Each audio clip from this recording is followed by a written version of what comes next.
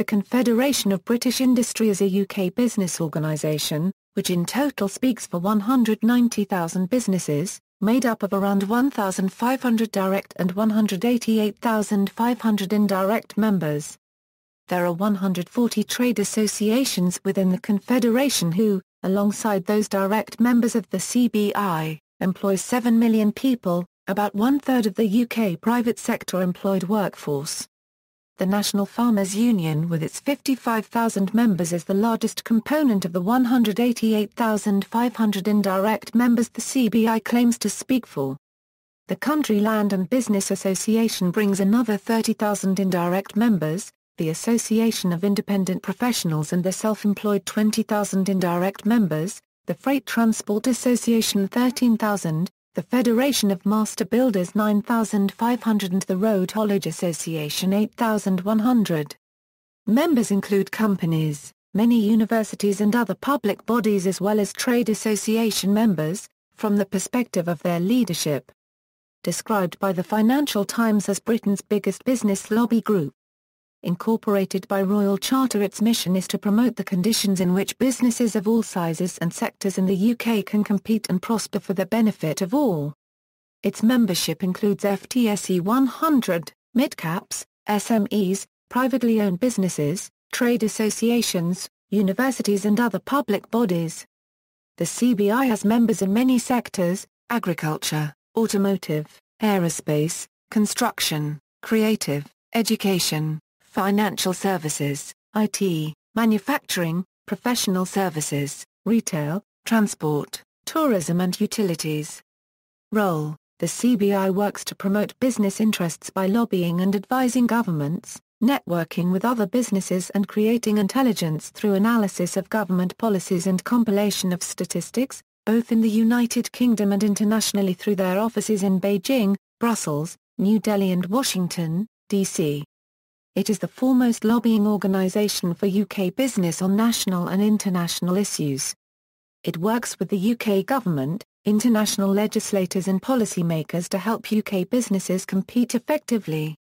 As such, the organisation is apolitical and has sought legal advice to ensure neutrality. Structure: the present Director General is John Cridland, former Deputy Director General, who assumed the role in January 2011. He replaced Richard Lambert, who was formerly the editor of the Financial Times and member of the Bank of England Monetary Policy Committee. The CBI is governed under its charter by the CBI Council, which is able to delegate many of its roles to the chairman of Euro Unregistered Trademark S Committee and Board. The chairman of Euro Unregistered Trademark S Committee is responsible for setting the direction of CBI policy and proposing candidates for chairman and deputy chairman. The CBI board is responsible for operational and financial matters. The President chairs both the Chairman's Committee and the CBI board. A President's Committee, made up of members, advises the President. The President, with the approval of the Chairman's Committee, appoints the Director General, who is responsible for the management of the CBI. It has offices based in every region of the UK, including teams in Scotland, Northern Ireland and Wales. In March 2014 it moved its headquarters from Centre Point, London, to offices in Cannon Place, above Cannon Street railway station in the City of London.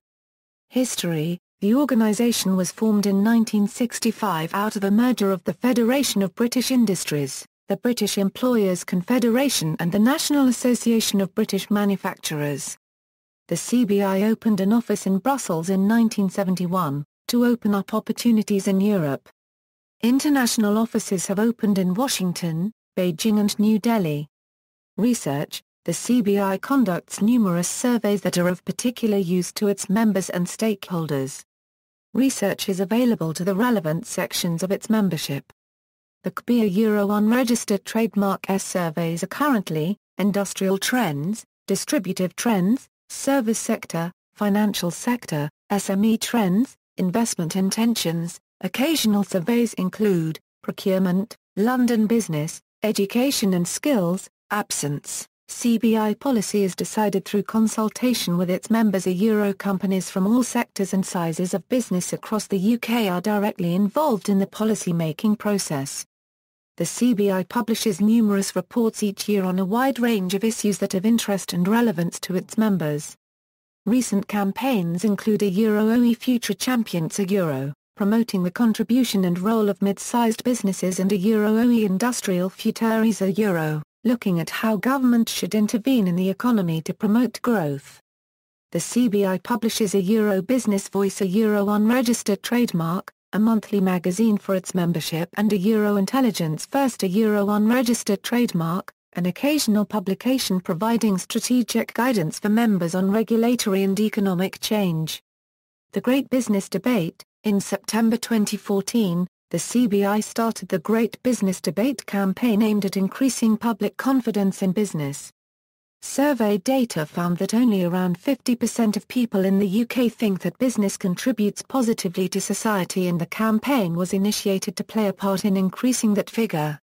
A website and social media channels have been set up to openly promote the contribution business makes, whilst enabling people and organisations to give their opinions on this. It is planned that various events and other occurrences will take place across the UK as part of the campaign. Scottish independence referendum controversy. In April 2014, the CBI registered with the Electoral Commission as a backer of the campaign against Scottish independence. As a result, 15 Scottish members resigned from the organisation, while 2 others, Robert Gordon University and Dundee University, suspended their membership. The BBC announced on April 24 that it would also suspend its membership from May 30 until after the referendum on September 18. On April 25, the CBI announced it would try to nullify its registration. An Electoral Commission spokesman said, "We have received representations from the CBI to deregister. We are currently considering whether this is possible under the relevant legislation, and will make our reasoning public when we have reached a conclusion and informed the CBI of our decision." However, the chairman of Business for Scotland disputed this would be possible. "Our understanding is that the CBI cannot nullify its Electoral Commission registration and must, having been identified as a campaigning organisation, be policed by the Commission during the referendum campaign period, just as we ourselves will be. This will complicate the CBI's position on a future European referendum, where it will have to transparently show its position is backed by a clear majority of its members, both direct and indirect." Organisation. Senior personnel. Paul Gsela, President, Carolyn Fairbairn, Director General, correct as of December 2015. Directors General since 1965. John Davis, Sir Campbell Adamson, Sir John Pfan, Sir Terence Beckett, Sir John Banham, Sir Howard Davis, Adair Turner, Sir Digby Jones, Sir Richard Lambert, John Cridland, Carolyn Fairbairn. See also, British Chambers of Commerce, Federation of Small Businesses. References. External links, official website, Catalogue of the CBI Archives, held at the Modern Records Centre, University of Warwick.